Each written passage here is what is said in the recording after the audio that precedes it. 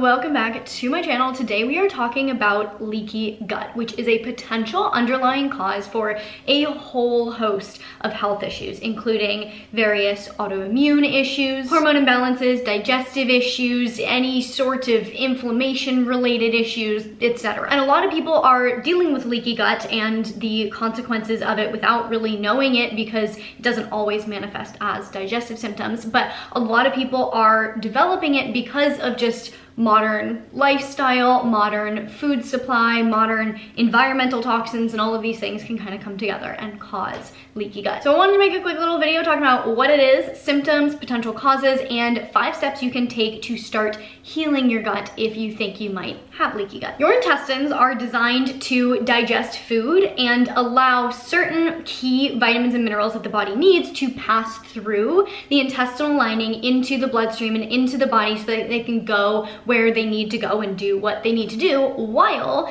keeping waste products in the digestive tract and eliminating them from the body. So the intestinal wall or lining is made up of a bunch of cells that are held together with tight junctions. And these are essentially the glue that hold the cells together, but allow certain key nutrients to pass through. So they're where all of this gets regulated. But when these tight junctions become leaky, they start to let more through into the body and out of the digestive system than should be getting out. Partially digested food, toxins, bacteria, and other harmful byproducts of digestion pass through the tight junctions and into the body and start causing issues. And this is leaky gut. And these particles that are escaping through the intestinal lining are essentially seen by the body as foreign invaders, because they're not supposed to be there. They're supposed to be eliminated. And so the body mounts an immune response, and this results in inflammation. And when this happens chronically, it can result in obviously chronic inflammation, which is no good for disease,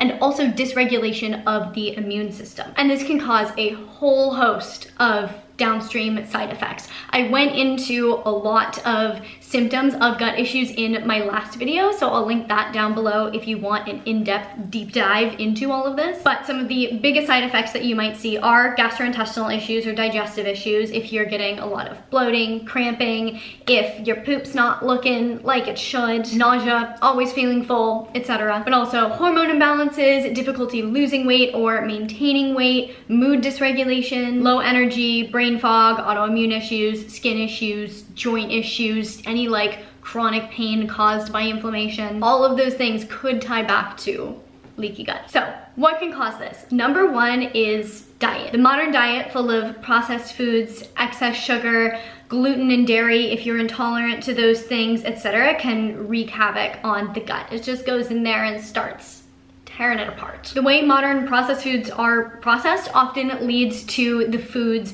being more inflammatory and damaging to the gut when you ingest them. Alcohol can compromise the gut lining. Stress, which creates more cortisol in the body, also compromises the gut lining. There's lots of common environmental toxins that can cause damage. Vitamin D deficiency can be a big one. Vitamin D itself is really critical for maintaining the structure of the gut lining. Also glutathione deficiency. Glutathione is an antioxidant that is really critical in maintaining and repairing the gut lining, and poor diet and lifestyle itself can lead to depletion of glutathione in your body. And then hormone imbalances and autoimmune issues can also cause leaky gut. So leaky gut can cause those things, but they can also cause leaky gut, which means it could end up in a very vicious cycle if you develop any of these things. But you know, if you give yourself a hormone balance because you are overtraining and under eating, that in itself, because your body can't produce the amount of hormones that it needs to stay healthy, is going to potentially compromise your gut lining. And then similar with autoimmunity, you could develop it for a different reason, and then because the body is in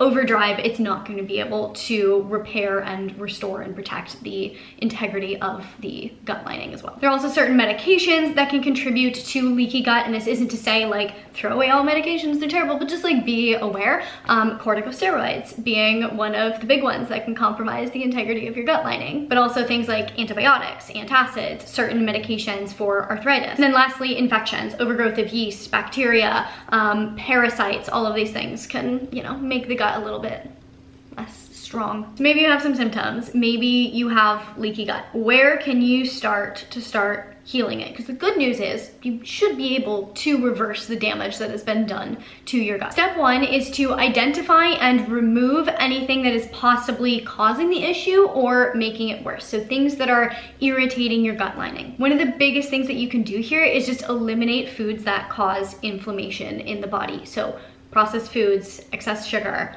alcohol, refined oils, artificial additives, fillers, etc. And then generally I would recommend gluten and dairy. Even if you don't necessarily know if you have a sensitivity to it, you're like, oh, I think I'm fine, like, might as well just get rid of them. If you're going through these issues, like, just get rid of gluten and dairy. Then also eliminate any other potential food sensitivities. I strongly recommend doing an elimination diet for this. There's a variety of different ways you can do an elimination diet. Do paleo, Whole30, you can even go carnivore if you really want to go for it, whatever it might be. But if you are regularly consuming foods that your body is intolerant to or overly reactive or sensitive to, it's going to be really hard for your body to heal if you're still consuming them. And then you may also want to eliminate caffeine, as this can potentially aggravate the gut lining. Outside of your diet, eliminating potential irritants can look like going through all of your household cleaning products and making sure they are as non-toxic as possible, so that as you are inhaling and thus ingesting some small parts of the cleaning products that you're using, they're not getting down in there and causing issues in your gut. Then step number two, now that you are giving your body the space to heal by eliminating things that are causing damage, is to follow a gut healing diet. And this is mostly gonna look like a diet that is as anti-inflammatory for your body as possible, because if you have leaky gut, you already have way too much inflammation going on,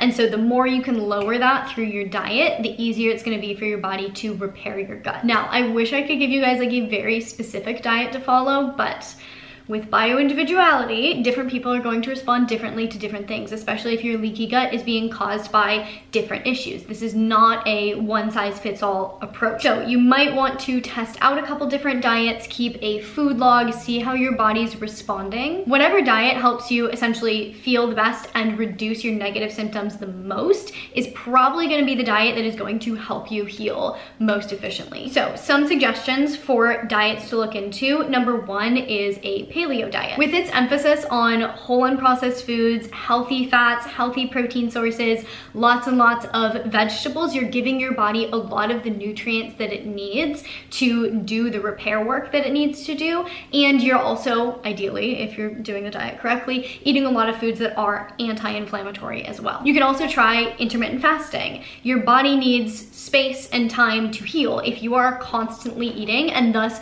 your body is also constantly trying to digest, it's going to be spending more energy on that rather than energy that it needs to be spending on repairing your tight junctions of your gut. And then a third suggestion would be a low FODMAP diet. This is going to decrease the fermentable carbohydrates in your diet that may be feeding some bad bacteria that are contributing to the leaky gut. So if you stop feeding those bacteria, then you might be giving your gut more space to heal. So those are a few different specific diets to try, but as a whole, I'd recommend focusing on whole unprocessed foods, increasing your fiber intake to help feed the good bacteria, increasing your consumption of specifically anti-inflammatory foods. So these are things like turmeric, ginger, fatty fish like salmon, blueberries, amazing, green tea. If you just Google anti-inflammatory foods, you'll find a whole list.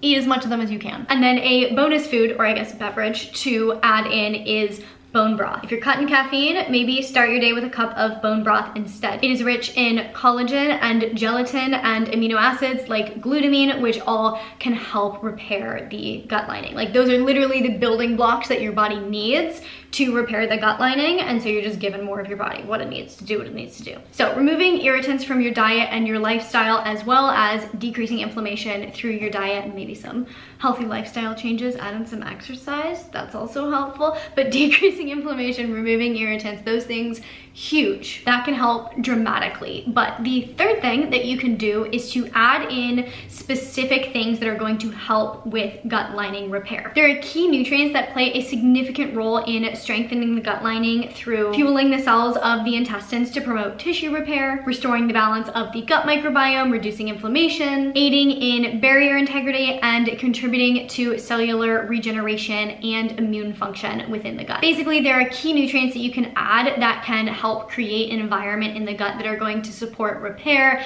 and integrity against future damage. And there are many different supplements that you can add to help with this process. The one that I am most excited about right now is Microbiome Breakthrough from Bioptimizers. This is their signature gut repair supplement. I was taking this for a couple months before I went low histamine, and now that I'm done being low histamine, I have added it back in because I notice a significant improvement in my digestive health when I do consume it regularly. But it is synergistically designed to help weed out the bad bacteria as well as feed the good bacteria and repair the gut lining. So it's hitting your gut from all angles. It's a powerful combo of an ingredient called IgY Max as well as Synbiotics, which is a combo of probiotics and prebiotics, as well as collagen and bone broth. IgY Max is a really interesting and potentially powerful ingredient when it comes to healing leaky gut. It's hyper-immunized egg powder, and it can enhance gut health, support repair from damage done to the gut, and help reduce immunity threats to the gut. It supports a healthy gut barrier by reducing inflammatory stress. It improves gut function by promoting the growth of beneficial bacteria. It provides targeted immune protection against 26 different human-based bacteria, and it helps regulate the release of inflammatory cytokines. I don't think I'm exaggerating when I say that IgY Max is possibly one of the most powerful gut restoring supplements ever discovered, and that's why it's in Microbiome Breakthrough. This also has the right combination of probiotics and prebiotics that are gonna help eliminate bad bacteria, feed the good bacteria, repair the gut lining, and support your immunity. And then lastly, the chocolate flavor has bone broth and collagen, which, as I said before, rich in glutamine, which is a key fuel source for your gut lining. Also rich in proline and glycine, which support collagen formation in the gut and help maintain its structure. And then lastly, it also helps produce mucus, so it supports the mucosal layer in the gut, which is very, very critical for protecting your gut lining and making it less permeable. So this combo of ingredients is what makes Microbiome Breakthrough a powerhouse of a gut healing supplement. But not only does it have some of the best gut healing ingredients, it also tastes amazing, and it comes in a powder form. I'm almost out, but as you can see, nice little powder that you can add to almond milk. You can add it to your coffee. You can add it to your smoothies. Now that I'm not low histamine anymore, I'm gonna be prepping a batch of my chocolate frosty smoothie bowl.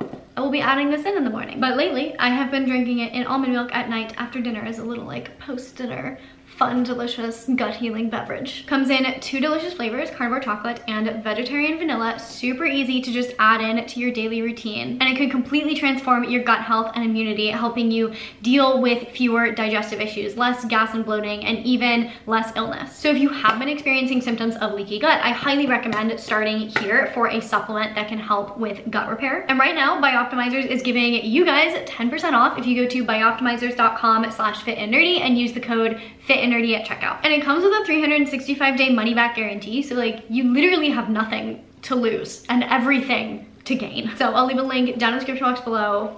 Check it out. Beyond Microbiome Breakthrough, which is a very like comprehensive supplement, there are a lot of other little supplements that you can sprinkle in as well to support your gut. The next is a digestive enzyme. These can help break down food more efficiently, which is just gonna put less stress on the gut. Coincidentally, Bioptimizers does also have a digestive enzyme. It's called Mastizymes. Highly recommend checking out this one as well. I started using this at the same time I started using this, and great, fantastic combo. Next is L-glutamine, which is considered one of the top supplements for healing leaky gut because it is essentially directly fuel for enterocytes and colonocytes. And those are essentially the cells that make up the intestinal barrier. Low levels of glutamine in your body are correlated with disruption to gut barrier integrity, as well as inflammation and other digestive issues. Then there's zinc, which research does show may have the potential to modulate the strength of the gut barrier. Also, aloe vera, a little bit less research here, but it is thought to support the mucosal lining of the gut as well as help reduce inflammation. And then vitamin D is also super critical for gut barrier function and integrity. So if you're deficient, then supplementing in that could be really beneficial. So you're reducing inflammation in your gut, you're adding things in that are going to support gut barrier integrity, you're doing all these great things for your body. Next thing you can do, thing number 4 that you can add in specifically is to support your microbiome, support the flourishing of the healthy bacteria in your gut. The beneficial bacteria in your gut help produce things like short-chain fatty acids like butyrate that nourish the cells of the gut, helping keep it strong and resilient. They also help with the integrity of the tight junctions. So all of that is just gonna add up to less leaky of a gut. A balanced microbiome also helps regulate the immune system. So that's going to kind of help on the other side of things, right? Because if you have leaky gut and things are getting into your body and your immune system's overactivated, it goes into that vicious cycle. So if you can balance your microbiome and help calm down the immune system, then you're just putting your body in a much more calm place where it can actually start to heal. And then the last way that this can help is to keep the bad bacteria in check. If the bad bacteria are in there causing all of their issues, degrading the lining of your gut, then the more good bacteria you add in, the less you're gonna have that bad bacteria, and just the easier it's gonna be, again, for your body to start healing itself. One of the best ways to support the proliferation of healthy bacteria in your gut is to directly add them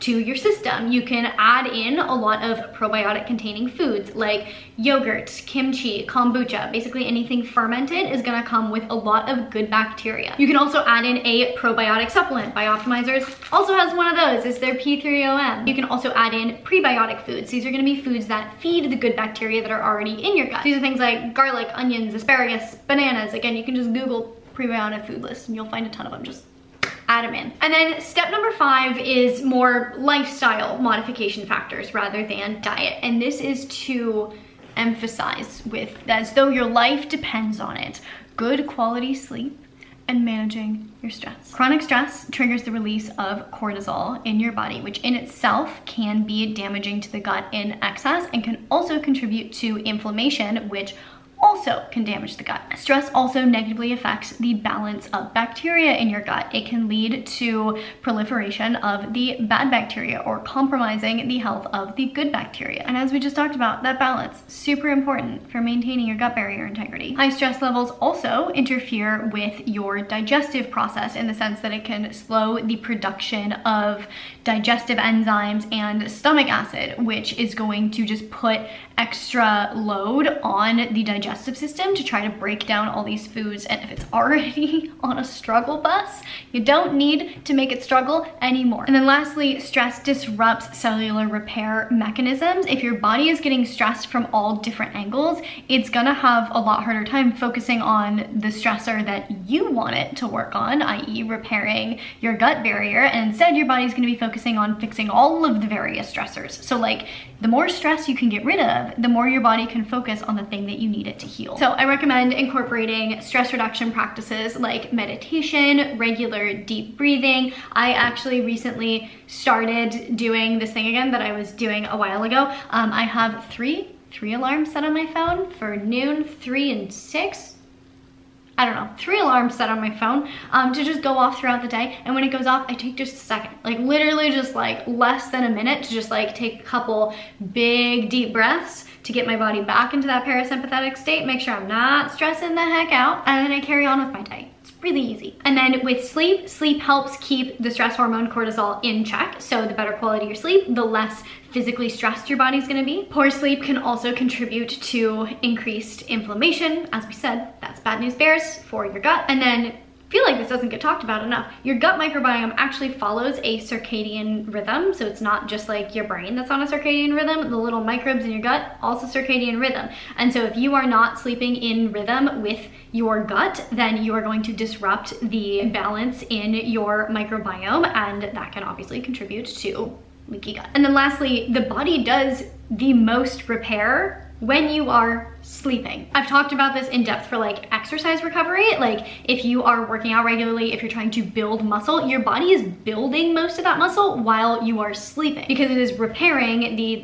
damage that you did to it during your workout. But this doesn't just apply to exercise recovery, it applies to healing all tissues of your body. Your body is going to be most effective at doing this while you are asleep. So the more high quality sleep you can get, the more chance you're giving your body to do all of the repairing that it needs to do. And that's it. Those are the 5 first huge steps that you can take to repairing your gut if you have leaky gut. And I just want to close this video out by emphasizing again that I think a lot of people have leaky gut that aren't aware of it because the symptoms of it can be not seemingly digestive related, and because there is just such a prevalence in the modern world of things that contribute to leaky gut. For a long time, leaky gut was disregarded by the general medical community as like not a real thing. But in the last few years, lo and behold, intestinal hyperpermeability has become something that people are starting to get diagnosed with. Intestinal hyperpermeability, leaky gut, same thing. It's just a fancy way of